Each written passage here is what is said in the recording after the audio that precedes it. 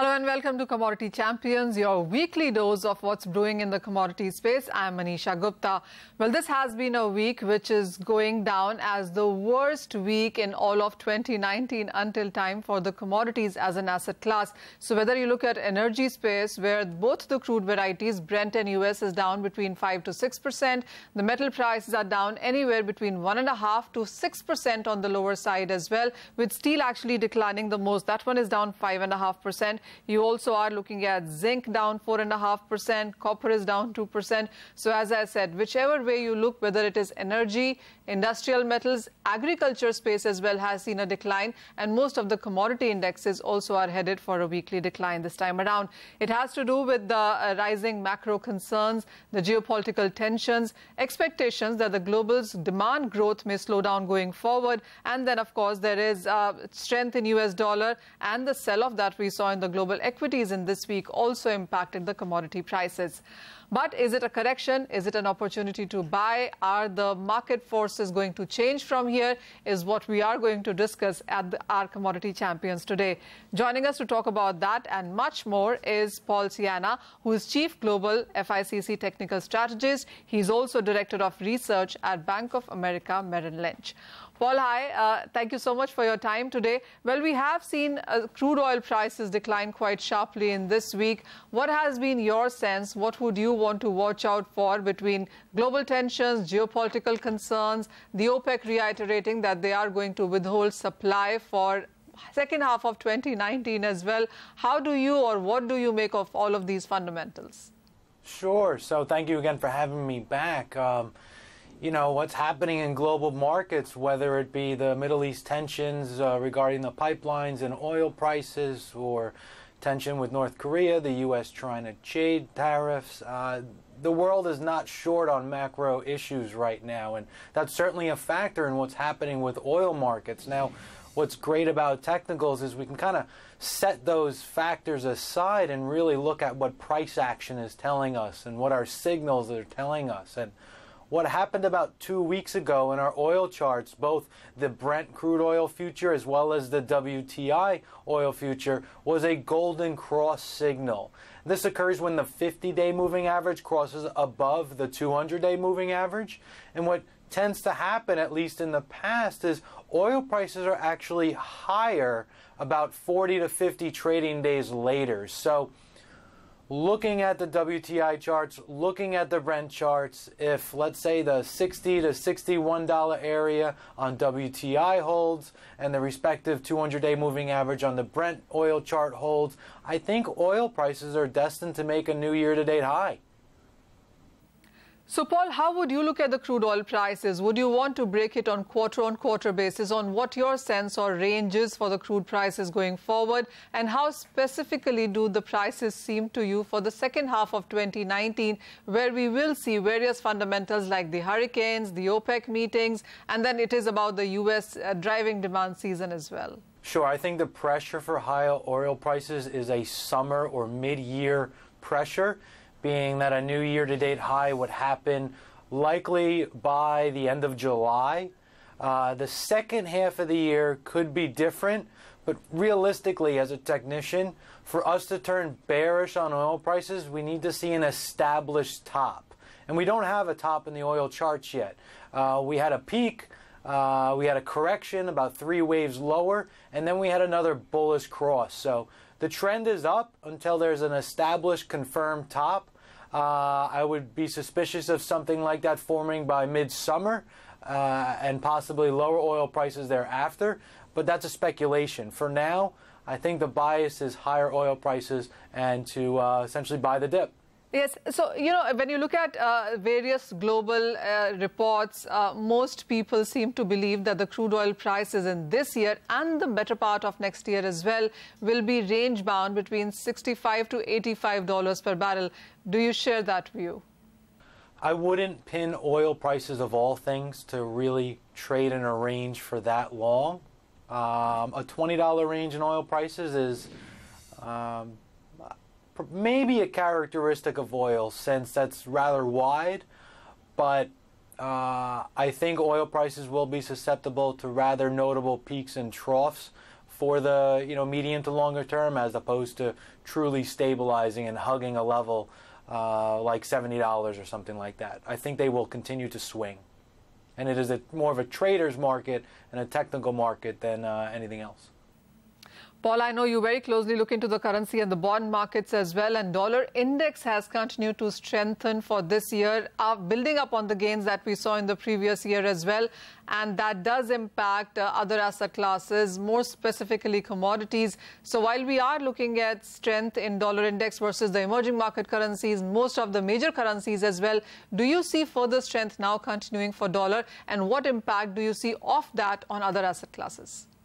Sure. So, the dollar index, both, the G6 base index and the G10 based index, both of them continue to grind higher this year. Notably, the DXY, which is probably the most popular index followed as a representation for the dollar, has yet to break the 98.33 year-to-date high. So that's a very important near-term technical resistance level to be aware of. Ending last week, the DXY chart did form a bullish pennant pattern. So there is a short-term technical bias to think the DXY can make a new year-to-date high and can make a move to about 99.50, maybe that 100 psychological level. That would coincide with lower euro-dollar, likely breaking the 111 to 111.30 support area and migrating lower as low as 108.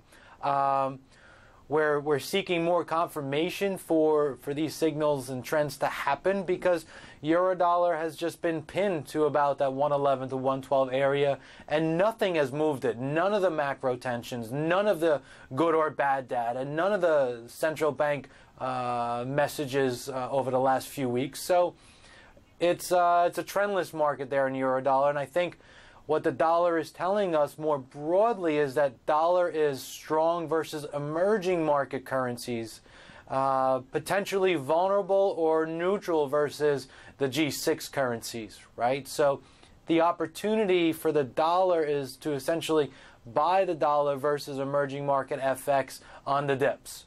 So dollar CNH had a wonderful 3-week rally off the 670 area. That's probably going to correct and is a buying opportunity. Dollar Korea did the same thing. But then how does all of this kind of tie back into oil, right? The textbooks would tell us that the dollar and oil have an important correlation, that being stronger dollar relates to weaker oil. Over the years, that correlation has very much broken down. So can the dollar, which is paying a very nice carry for long trades, continue to grind higher while oil prices make a new high? Absolutely. Now, where that could truly have a negative impact, unfortunately, I think is on the rupee, right? Dollar rupee has a 5-wave wedge pattern that is formed, and it's a continuation wedge of the rally that occurred a couple years ago. So higher dollar versus EM, higher oil prices, that may have a negative impact on the rupee this year. Paul, you mentioned about the Indian rupee, and yes, in the emerging markets, we have seen rupee actually gain up in the last 1 week or this week with the kind of exit polls that we see. Elections are now out of the way. The new government is going to get in, and we have seen a thumping majority come in, which in itself does mean a positivity for the markets and the Indian rupee as well. But do you see the rupee strength lasting? How would you see the rest of 2019 now for the Indian rupee? Sure. So we generally chart the 1-month INR forward, and on a medium-term basis, the major support area or buy zone is in the 68s. A few weeks ago, the spot price action moved down into the 68s and held on a technical basis, and then began to rally north of 70 again. Obviously, India has had some elections over the last week that have reinforced some strength for the rupee and some optimism. So the brief sell-off we're seeing here in dollar rupees, I think, is buyable provided the 68s hold. Now you'll see the 200-week moving average is beginning to slope up into the 68s. I think that will add to the support level going forward if dollar rupee does decline into that area again for a second buying opportunity. And I think as long as we're holding that 68 figure, the view stands that dollar rupee could retest last year's high of about 75. Paul, I also want your attention on the intermarket analysis. When you look at bonds, equities, commodities, currencies, what do you think these asset classes would want to watch out for the remaining 2019 now? Sure. So one of the ways that we look across global markets is on a relative basis. And we practice what our books call intermarket analysis, but is another word for cross-asset analysis. And I think there are some very important messages coming from these cross-asset charts that I guess make me a little pessimistic about the second half of the year. So one of those is the ratio of the U.S. long bond Treasury future divided by copper prices.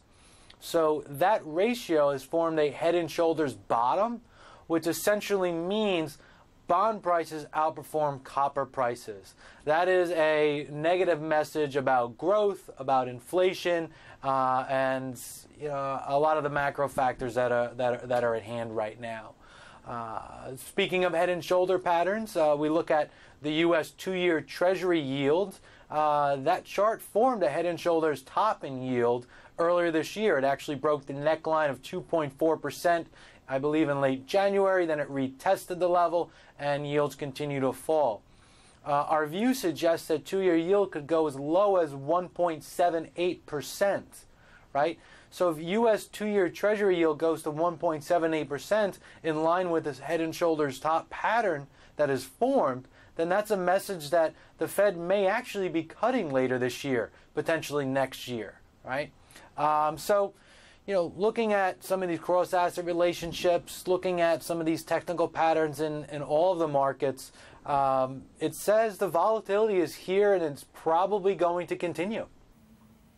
So when you look at the global concerns, when you look at the international markets, it really is about tangible commodities which start, including absorbing a lot of cash with the kind, and especially copper, which is seen as the barometer of the global economic growth. And copper prices have seen a very sharp decline. We've seen them trading at a 4-month lows. $6,000 per ton on LME has broken below as well. So when you look at these kind of movements, does it give you a concern on where the global economy really could be headed? What is your sense on many of these metal prices going forward?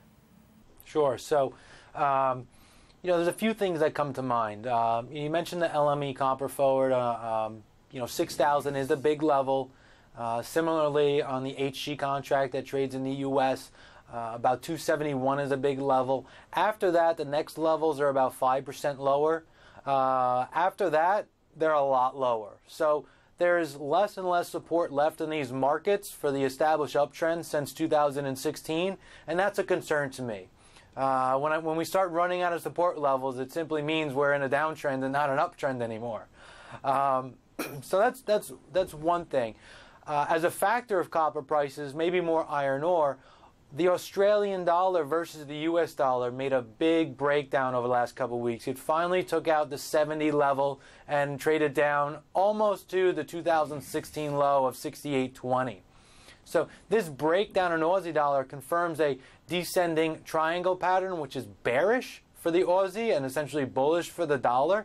And if the Australian dollar is going to go into the mid-60s, that's not going to be a good sign for risk, and it's not going to be a good sign for base metals, iron ore, copper prices, etc. So putting those two things together, we're concerned about what the FIC market is saying about risk versus what, let's say, the equity markets are saying about risk. There's a bifurcation of views there, and if the bond market and metals market is going to be right, then equity markets are at risk. However, if for some reason equity markets are right this time, then commodity markets are underpriced, and Aussie's underpriced and copper's underpriced. Okay, final question to you then, Paul. Road ahead, where do you see a better opportunity of investment now arising, given the kind of scenario that we are in right now, where there is a Brexit concern, where there is a US and China trade war still on, the talks have been stretched, geopolitical tensions, currency moves? Where, according to you, is a safer, slightly longer term, better investment opportunity? Sure.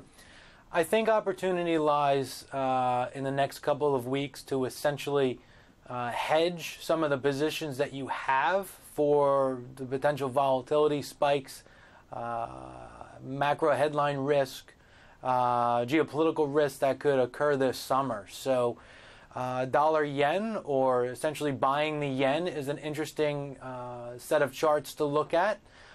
Dollar yen is now rallying towards the gap from 2 weeks ago at about 111. I think trading into that gap is an opportunity to sell dollar yen as a way to hedge your portfolio or to position for increased volatility this summer. Euro yen is an appealing trade as well. Given the breakdown in Aussie and the bond copper view, Aussie yen could also be a third choice for downside and the volatility play for macro risk this summer. All right, Paul, Ciana, we'll let you go at that. That's a view coming in from Bank of America Merril Lynch that the crude oil prices are headed higher. They may make a new high by the end of July 2019, and we are looking at more strength continuing for the Indian rupee until the time they hold 68. As far as the metal prices are concerned, well, could see some more decline, but it is the US dollar which actually could continue to see further strength in the rest of 2019 too. But with that, let's go for a break. When we come back, we will have Navneet Damani of Motilal Oswal joining us with his strategies and his preparation for the week coming by in case of commodities.